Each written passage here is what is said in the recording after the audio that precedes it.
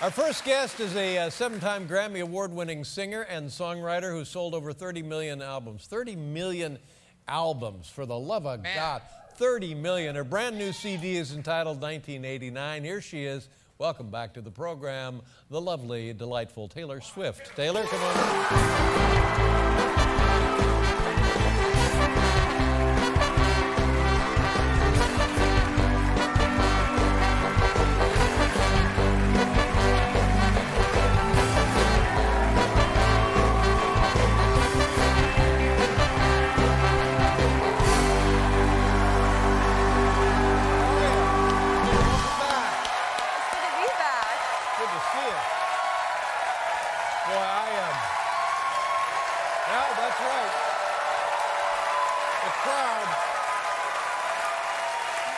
Goes crazy.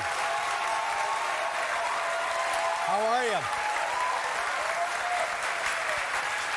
Taylor Swift.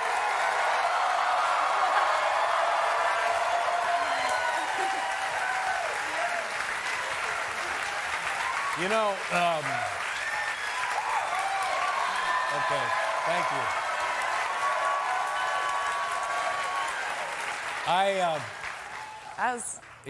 I like that. But I want you to realize some of that's for me. I know. I was assuming that. Listen, you know, we were getting ready to talk to you this afternoon, and we put up the video, I think last time you were here, and you did one of those internet shows after the show here? Yes, the internet shows. Yeah. Oh, my God. And you're in a red dress? Yeah. Oh, it was just stunning. Thank you. Beautiful. It sounded wonderful, and it was reminiscent of real show business. You know, they had everything you want in performance. Glamour, lovely music, beautiful woman. It was great. Thank you. Wow. It's an amazing compliment. I love the idea of show business. I love, you know, making a big deal out of putting out an album and getting to dress up and the whole thing. It's amazing to be a songwriter and then to get to put on performances. I was just told that the new album has already sold like 600,000 copies or something. Yeah, in 24 hours. In 24 hours. Freaking out.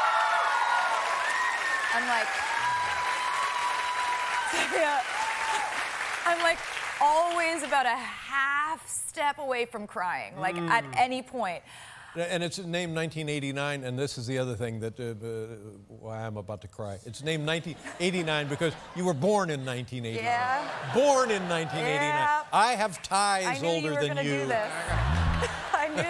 I knew you were going to make the tie joke. Yeah, yep. You got to.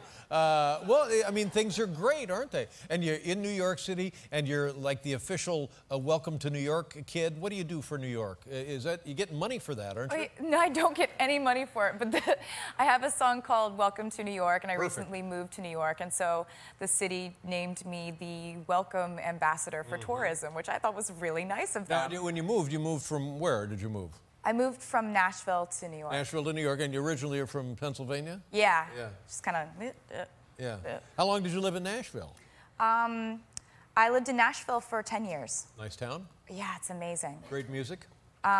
Great musicians? Yeah, absolutely. It's incredible. And now here you are in New York City, yeah. and you got a house, an apartment. Where you stay in the Y? What are you doing? I have an apartment in Tribeca. Yeah. Yeah. Very nice. I'm really excited about it. Big place? Yeah, it's nice. It's good. Yeah. It's really good. Yeah. It's kind of like one of those where you wake up and you're like, I live here, huh? Yeah. How long have you been in the place? I've been like obsessing over moving to New York for a year, but I didn't find the perfect place till like winter last year. And so I've been there ever since, and I had the most amazing summer here, and just all my friends are here now. Now, two things on that. First of all, let's don't give people the wrong impression. There is no perfect place to live in New York City. Just get that right out of your heads. That ain't going to happen. Now, the other thing is, the first couple of days you wake up and, oh my God, here I am. I'm living in New York City. That's a nice feeling, isn't it? It's an amazing feeling. And the thing is, like, as soon as I moved there, when I love something, I'm very, very vocal about it. Oh, me too. Yeah, so everywhere I would go. Did you hear me talking about M&Ms? Exactly right. So you're really a cheerleader for New York now. Yeah, anytime I talk to anyone or anytime I do an interview, I was just like, you don't understand. You have to go there now. You have to go to New York. Just drop what you're doing. You have to go there. It's amazing. It's the greatest place ever. And I think the city, like, I guess, picked up on that. And they're like, she's the most enthusiastic, obnoxious person to ever love New York.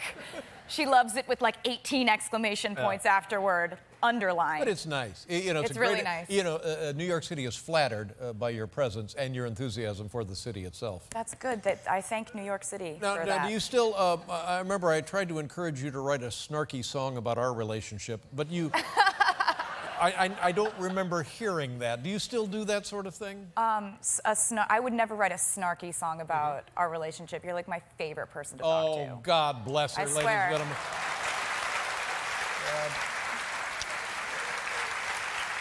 It's very sweet.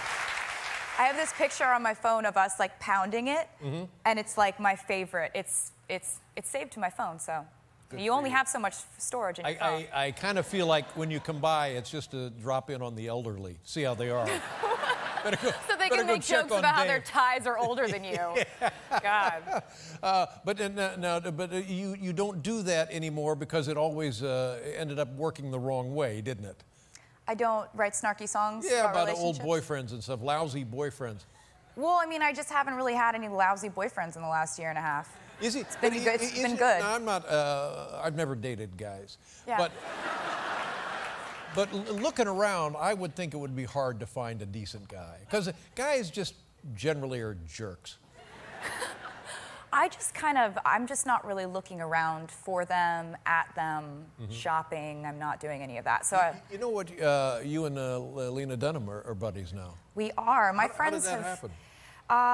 Well, actually, Lena, I was watching Girls when it first came out about 2 years ago, and I just thought she's so empowering. This person writes, directs, stars in this incredible show. And so I did what you do when you are interested in someone. I like Googled her and went to her Twitter, and the first thing I saw was her quoting my lyrics.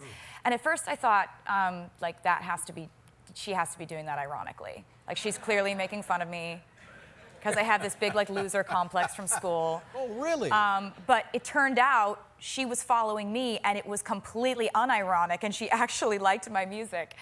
And she direct messaged me, and she said, we need to be best friends. I feel like you've been my best friend in my head for months and almost years now, so I need to see you in person, and then I will lavish you with compliments in person. Whoa.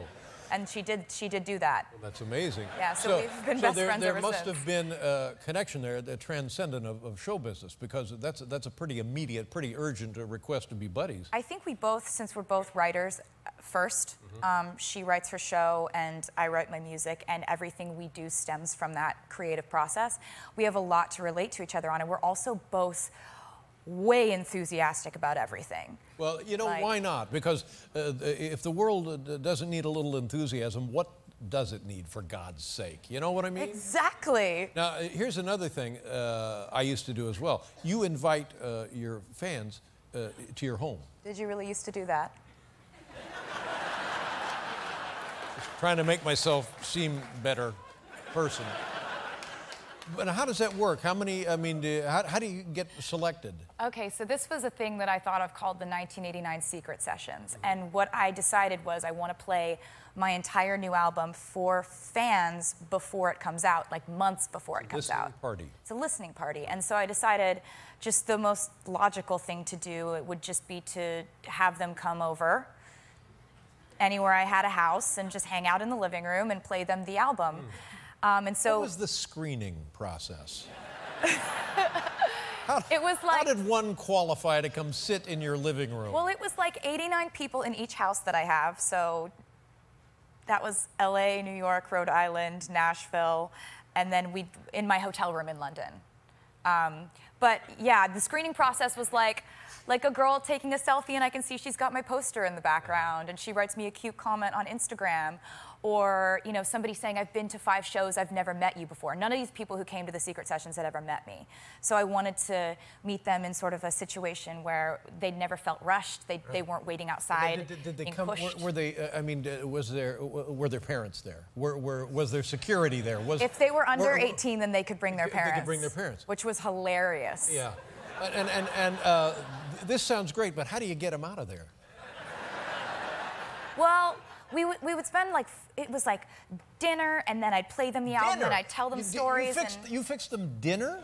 You have to feed people at a party that's going to last 5 hours. Oh, my God. But the coolest thing...